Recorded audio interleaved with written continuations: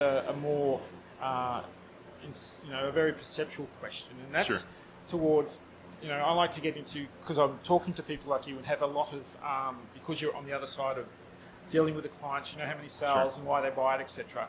There's a definite change in recent years in terms of, Apple or Mac, and also Linux is actually getting some traction in this area for editing solutions. Sure. Can you talk towards the fact that Apple is a very, very popular platform, Yep.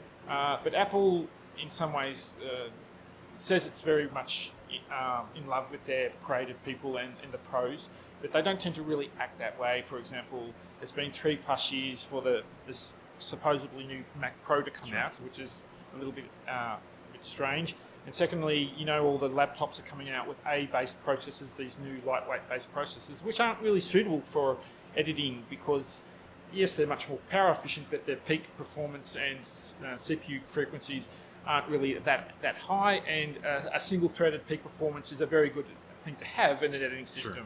Yep. So the fact that those sort of things are happening, do you see any sort of movement away from the Apple, or in some ways the pros may be wanting to move to more professional, like Linux-based solutions? And do you think that in the future, after there was a big flash on a comment in your on your website about porting it to Linux, Yep. and that generated quite a lot of interest for a while. Can you actually, give us a flag in the future that that's a possibility, or it's still a bit too early to talk about? Can you? I think, so a couple of comments there. Yeah. I think that, companies like Apple, who actually, of course, we have been competitive very much in the past with Final Cut Pro. We also have a great relationship with Apple. That's right. Going back to the Premiere Rush scenario, you can go to any Apple retail location on the planet and you will find Adobe Premiere Rush on every iPad Pro in those stores. So that's kind of interesting. We also have things like ProRes and Windows now because of the relationship we have with Apple. So I think that, Apple's made decisions around where they believe is the right priorities for their business. Yeah, but I understand. I don't think you can ever turn away from Apple. Yeah, I mean, Apple, But I'm an Apple fan. But you need to turn towards the Pro, and their needs a little bit stronger now in terms of that. I know it's harder to support Linux; it's got more issues. But when we're talking about these 4K or 8K, high dynamic range, high bit depth files, you need machines, specifically designed machines, that aren't cookie-cut Apple devices. Right. And I think, so a couple of points on that. I think the the hardware that our professionals are using, Yes. again, I mentioned the professional market is our bread and butter. Yes. And that is always going to be that case. At the same time, I think it's specifically to the reference, I think we use a system called User Voice. And User Voice is a way for our customers to communicate directly to us. That's the platform. That's the platform. And that actually created the fun that we saw where there was 4,000 votes for a Linux version. That's right, yes. We actually found that there was a script that was running that somebody ran to make that happen. So that was just kind of interesting.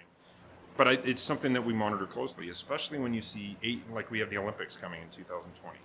There's 8K workflows coming out from, say, places like NHK.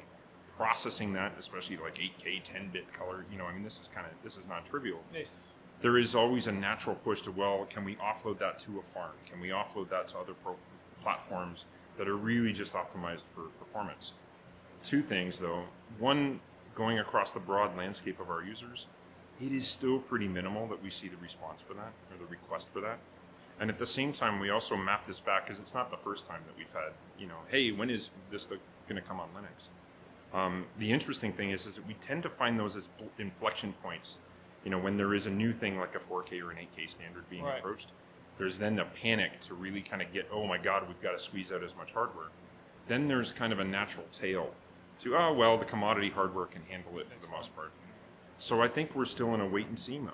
One of the things I will say, Premiere Rush is coming soon to Android. And because of that, it's on the Android platform, which is probably as close to Linux as you can ever see. Yeah. That is the same code as Premiere Pro, After Effects, and Audition. Okay. So it is something that we inspect. I'm not going to give you an indicator that it's coming anytime soon. Right. But I do think, having that close relationship with our customers informs us. Yeah. We're probably not seeing that signal as strong as we would need to see it right now. I understand, yeah. But we keep a close eye on it for sure. Anyway, thank you very much for being very honest about those sort of questions. No problem. I appreciate that. Anyway, thanks, Steve. Cool. And that's James Gardner at NAB 2019 at the Adobe booth. Bye for now.